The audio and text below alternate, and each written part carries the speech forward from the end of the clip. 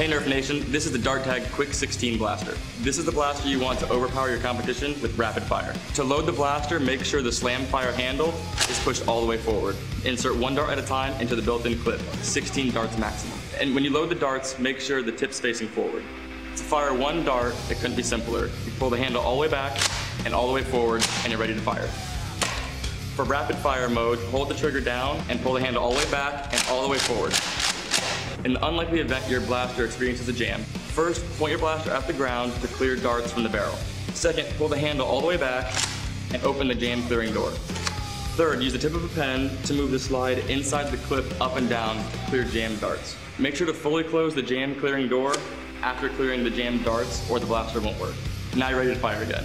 That's the Dart Tag Quick 16. Remember, it's Nerf or nothing.